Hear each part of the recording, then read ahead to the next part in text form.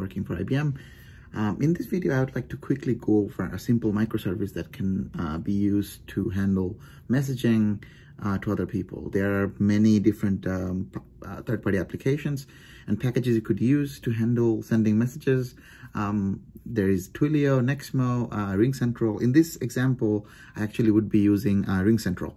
So Ringcentral has a very generous free tier for just playing and testing. If you go to developers.ringcentral.com, you can create a free account, start playing with it. So the page we're seeing here is the documentation page here, and I am just looking at creating a message. So the application we're going to build is going to be a Node Express application.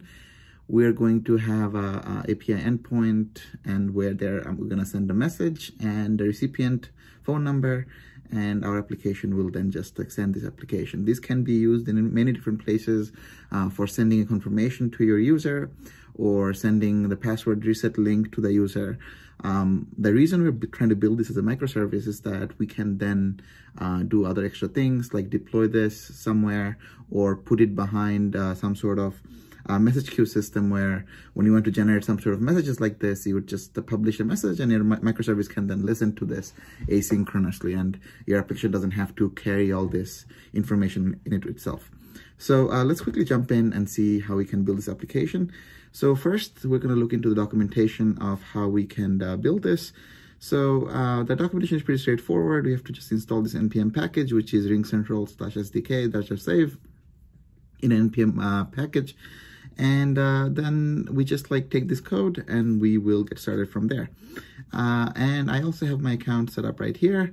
You will need to, once you set your account, once you create a new project, you will have the client ID, client secret account, your password, all those things that we're going to need to build this application.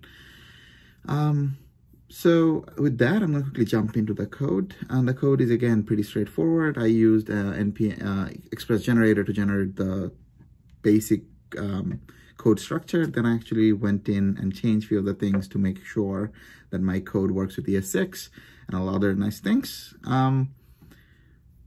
Here's the package.json. We're using ESM to run our code directly without using Babel or anything to get the ES6 support. Our application has this route for messages. It listens to /.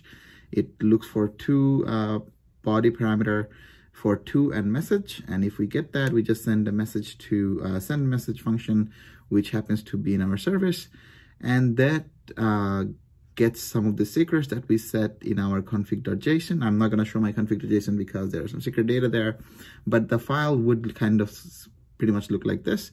You have a client ID, client secret, account ID, account password, Ringcentral server, and Ringcentral extension. You put all this information in this JSON file and name it config.json, and you could just import this and then build this service. Again, this code here is from the example they have provided, but I basically used it as a promise.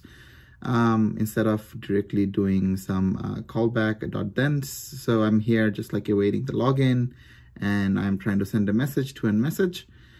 So if it works, it just gives me the data back. So let's just run this server. I can just say npm start, and that would do whatever it needs to do, and it will just start listening in port 9001. And then I can be using something like Postman to send a message.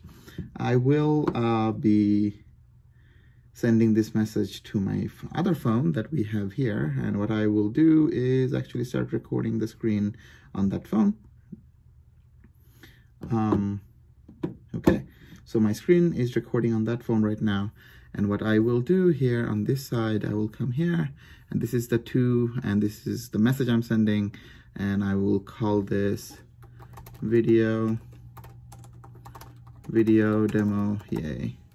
Hopefully this works, and I'm sending this message localhost. It's a post with all that information. If I press send, it says done, and that worked. And on the right side on the video, you could see that the message came through. It's a demo application and it's a trial account.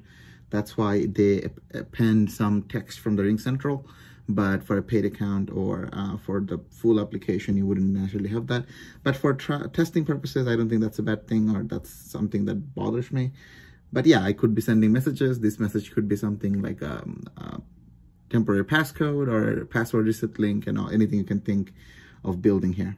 So yeah, this was a quick little demo. The code to this will be published on GitHub on github.com/moviecodes / message microservice. I actually haven't created the GitHub link yet, but that's where it's going to be posted. All the information are going to be in the description below. Yeah, if you like this video, if you want to learn more things like this, please feel free to follow me on Twitter. Give this video a thumbs up, and thank you.